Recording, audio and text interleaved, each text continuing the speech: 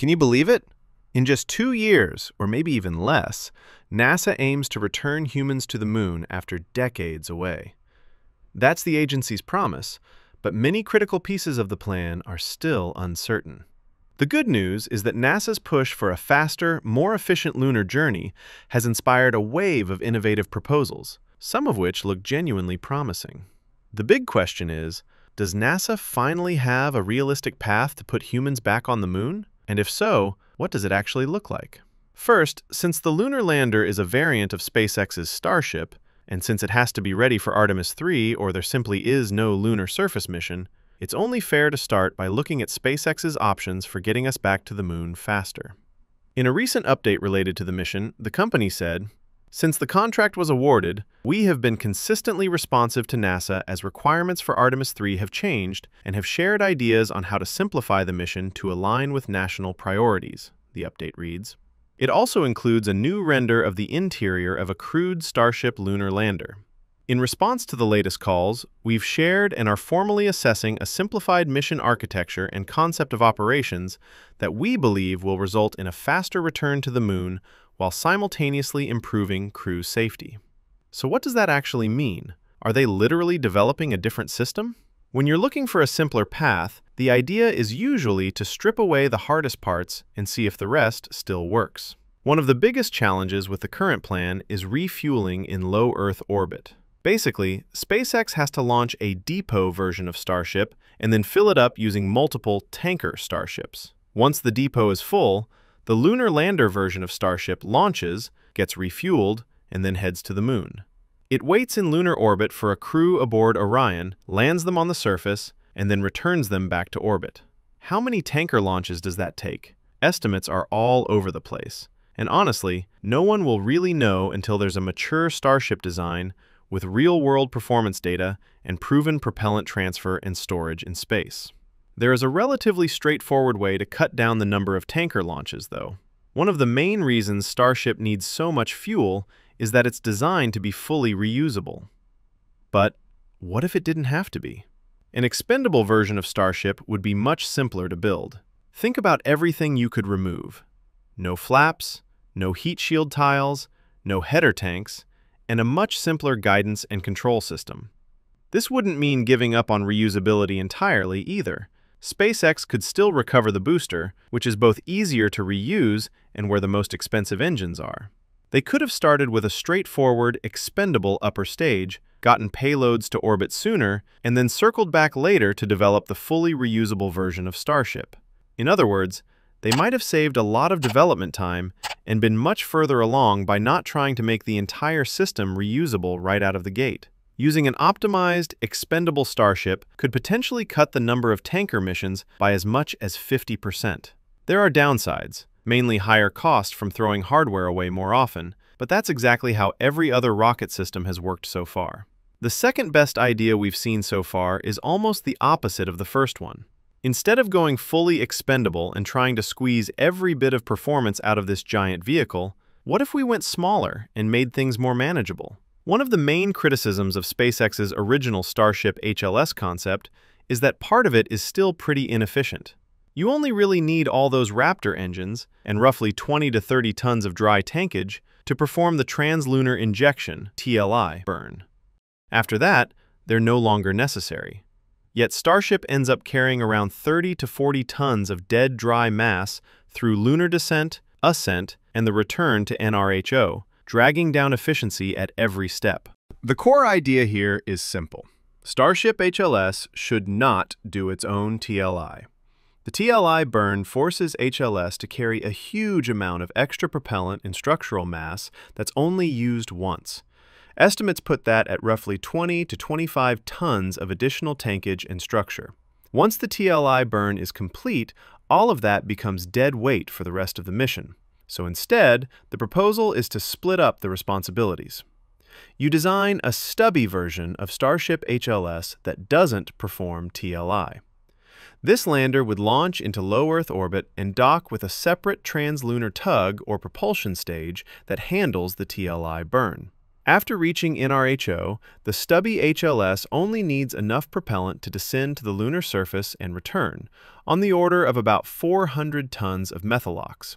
By removing all the hardware and tankage needed for TLI, the lander's dry mass drops significantly, and that creates a bunch of cascading benefits. The vehicle becomes shorter, with a lower center of gravity, which improves landing stability and simplifies systems like the crew elevator. Its round-trip delta-V margin between NRHO and the lunar surface jumps to nearly 700 meters per second, giving much more operational flexibility. Most importantly, the total propellant required per mission drops dramatically, which means fewer tanker launches in Earth orbit and a much simpler overall logistics chain. That said, this architecture isn't free of challenges. You now have to perform a high-energy TLI burn while the stubby HLS is docked to the translunar tug. That means two massive spacecraft flying and burning together, something that's never been done before. It would require a very robust nose-to-nose docking system capable of handling multi-minute high-thrust burns, along with extremely precise guidance and control software to keep everything stable. Still, if you develop a smaller lander based on the Starship architecture, you end up with a very practical shuttle for moving crews between lunar orbit and the surface, and potentially a variation of the same concept for Mars. You naturally arrive at a two-vehicle system, a lightweight, reusable crew shuttle and a heavy, one-way cargo ship. That fits nicely with a long-term Moon and Mars strategy.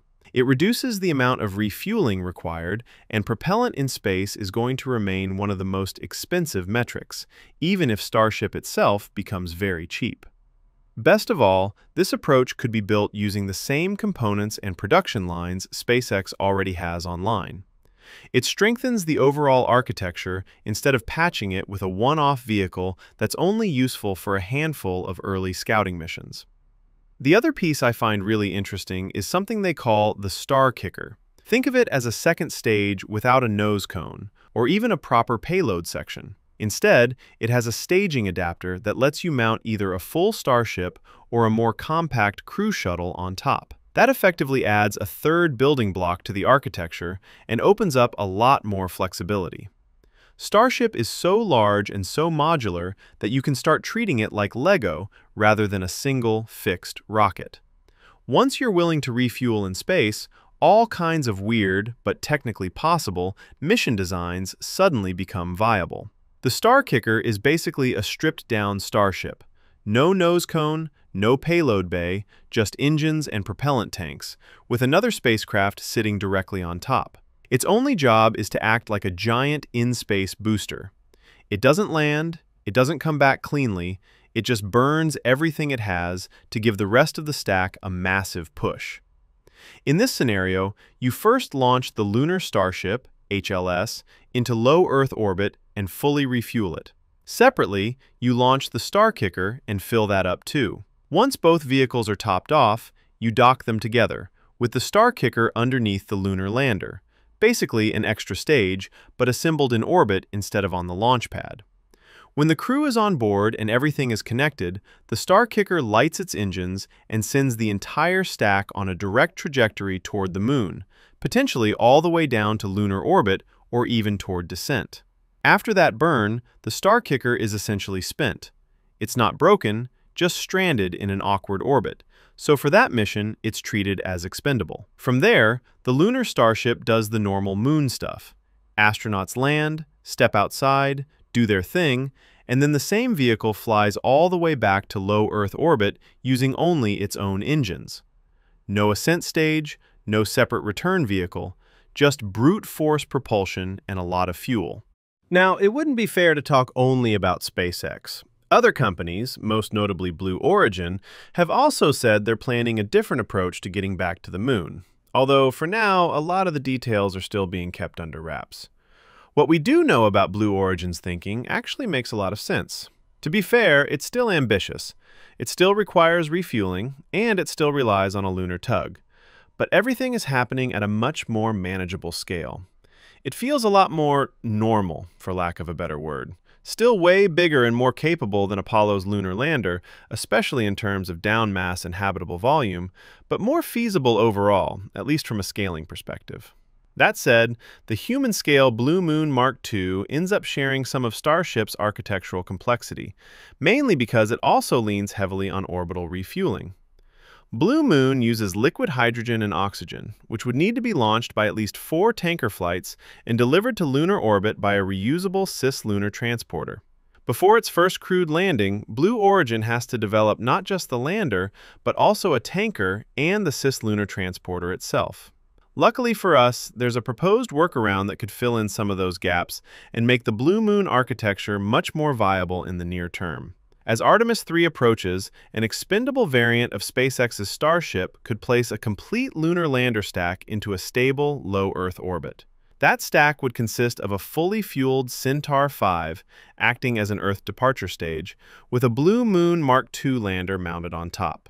In this concept, Blue Moon is stripped of roughly 3 tons of dry mass, allowing Centaur 5 to push it directly to the Moon while still letting the lander complete its mission without any additional refueling. Once Blue Moon arrives in a near rectilinear halo orbit, NRHO, the Artemis 3 crew would depart for the Moon aboard Orion. Instead of docking with Gateway, which has been proposed for cancellation, Orion would dock directly with Blue Moon. From that point on, the mission looks almost identical to the current Artemis 5 concept. Blue Moon lands 2 astronauts on the lunar surface, supports surface operations, and then returns them safely to Orion at the end of the mission. There's also the idea of modifying the Blue Moon Mark I to carry a crew, but so far, Blue hasn't shared many details. NASA has 2 main objectives. First, to plant boots and flags on the lunar South Pole, and second, to establish a permanent human presence. Honestly, the first goal might end up going to China. U.S. politics and internal gridlock make it difficult to execute quickly. But the real prize is the second objective, maintaining a continuous presence on the Moon year after year. Strategically, the most efficient path could be to ditch SLS, Orion, Gateway, NRHO, and all the other moving parts and focus solely on SpaceX, whether or not Dragon is involved.